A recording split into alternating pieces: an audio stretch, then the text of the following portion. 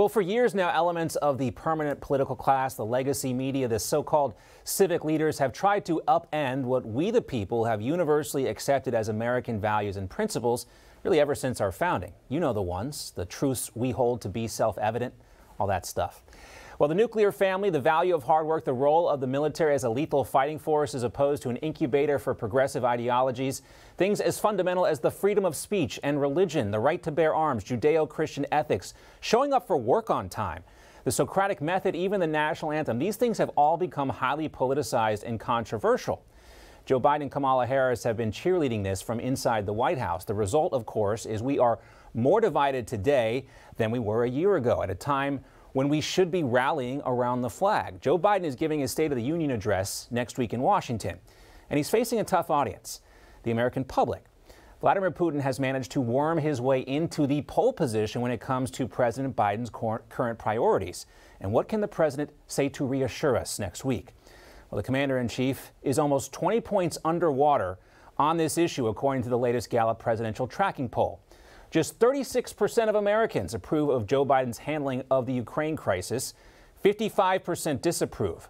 Overall, just 41% approve of Joe Biden as president. And again, 55% disapprove over everything he's doing. Now, it's only taken us a year to get here, to sink to these depths. And do you remember when Joe Biden was boasting that America was back? Diplomacy is back. America is back. And you see what he wrote there. As Vice President, I work closely with America's Democratic partners to advance our shared vision and values. As President, I'll work with our partners and allies to defeat COVID-19 and advance peace and shared prosperity around the world. So those shared values, what are they? Now, we've come a long way, of course, but of course we're moving in the wrong direction. Biden, who's been a moderate for most of his 50 years in Washington, promised to bring us together as president. But as it turns out, he's not that guy.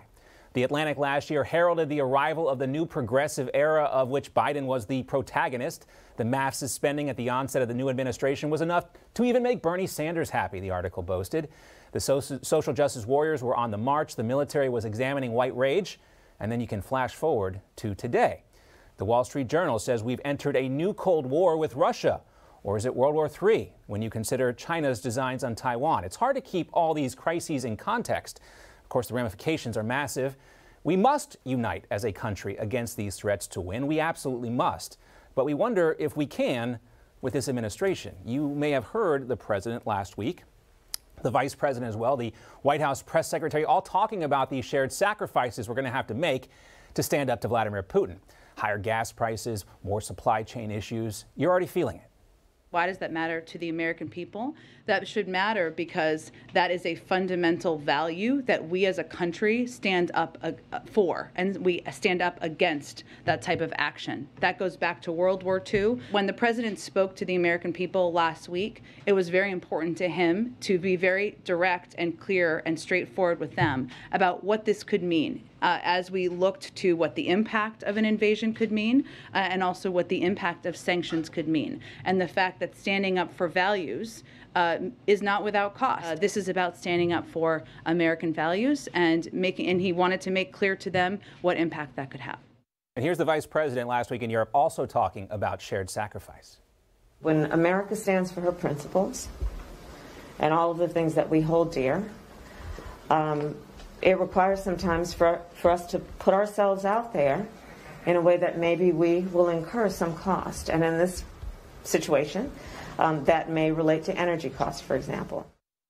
So they want to talk about costs. So soon after we saw 13 young Americans pay the ultimate price, the ultimate cost for their failed leadership in Afghanistan. Come on, man. Now, the problem for the Biden administration is not that Americans are unwilling to sacrifice something to stand up to Putin or any other despot. The problem is so many people are unwilling to stand up for this administration because we don't want to stand up for what they consider American values and principles. Overburdensome COVID mandates, the out-of-control government spending we saw, followed by the predictable inflation, separating parents from kids in the classroom, cashless bail for violent criminals, the Green New Deal, and let's not forget about those sweetheart deals with Ukrainian and Chinese companies for the president's son. The list goes on and on. Is that what we're sacrificing for?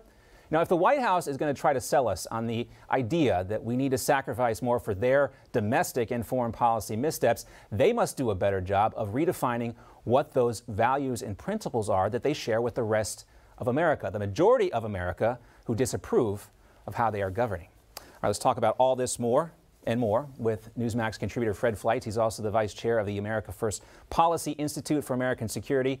Also with us, Gordon Chang, the author of The Great U.S.-China Tech War and the Coming Collapse of China. Great to have you both with us. Thanks, John.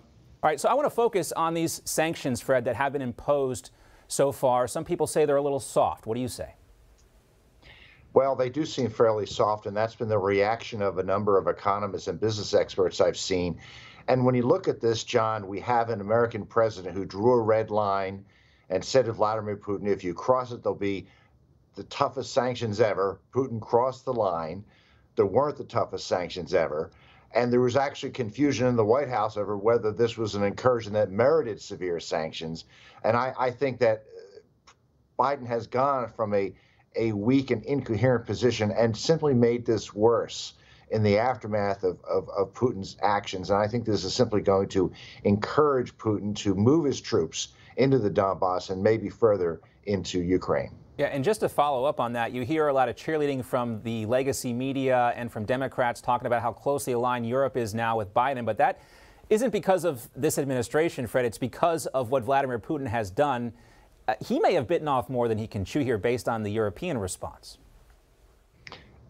I agree with you, but that isn't even true. I mean, the Germans temporarily shut down the Nord Stream 2 pipeline. There were no energy sanctions because the Europeans wouldn't agree to that. The economic sanctions were not nearly as tough as they might have been. And I mean, we've seen separate efforts by the French and the British to meet with Putin. So this is sort of a media mirage that they're pushing to try to buck Biden up. I just don't buy it. Yeah, some of the questions yesterday in the press briefing were a little bit over the top in terms of, covering for this administration. Now, Gordon, I want to focus on what President Trump says is going to happen next. Here's the former president. By the way, China's going to be next. China's going to... You think they're going to go after Taiwan? Oh, absolutely. Not with me, they wouldn't have. But you think with Biden, they'll try him? They're waiting till after the Olympics. Now the Olympics ended, and look at your stopwatch, right?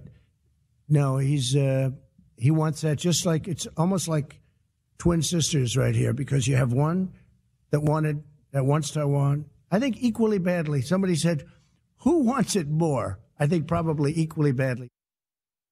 So, Gordon, is it just a matter of time before China takes Taiwan? I think that there are ways that we can deter China, but the Biden administration is not taking them. And as for waiting for the end of the Olympics, it was on February 5 that China flew its Y-12 utility plane directly over a Taiwan island. That's the first time in more than 40 years where China has done that. And of course, that's an act of war. So we're going to see more and more pressure on Taiwan. And I think it's going to depend on whether Xi Jinping thinks he's going to get pushback from the White House.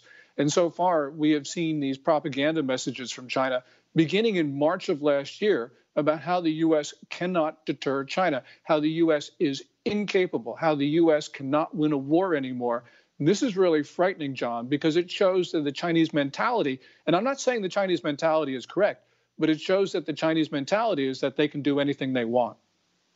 So we wait and we watch to see what happens with Taiwan. I also want to stay on this topic of China, because we just saw NBC recorded its lowest ratings ever for the Olympic Games, a collapse of 36% compared to 2018. And I think this proves, and I'm somewhat optimistic, maybe Pollyannish here, Fred, but it proves Americans still don't like slavery. They don't like genocide. I think it also tells us that broadcasters and sponsors cannot necessarily associate themselves with a murderous Chinese regime anymore and still hope to, make profits as they once did in this country. I think America's finally awoken to what's actually happening in China. It's really a credit to the American people that they ignored the ads on NBC and the endorsements by media celebrities and tuned out. They didn't watch the games because they did look at these as genocide games. They heard what's happening with the Uyghurs. They listened to people like Enos Cantor Freedom on how we really need to step up against what's going to happen in China. I think this sent a message to the media world and to the corporate world that I think the American people, their patience is running out with this effort to cover for the Chinese Communist Party. But I have a feeling that Gordon Chang has even stronger thoughts on this. Yeah, we'll let Gordon fill in the blanks here. You know, John and Fred, I was actually stunned that people didn't watch the Winter Olympics. Now, I didn't watch it out of principle, but I thought that because of the genocide, because of the brutality, and because it was China, that people would just be interested. But, you know, as Fred pointed out, no, the American people have tuned out. And that really is an indication that the American people understand the nature of the challenge from China, how vicious it is, and they don't want a part of it. And it shows you American values have held intact. Unfortunately, those American values are not shared by our political class. They're not shared by Wall Street. They're not shared by boardrooms. But the American people are there. And by the way, John and Fred, we get to vote in November. There's always that, and the Chinese don't have that luxury of democracy. And it also reminds me of a famous Winston Churchill quote that Americans always do the right thing after trying all the wrong things first. Fred, Gordon, great to see you both. Thanks so much. Good to be here.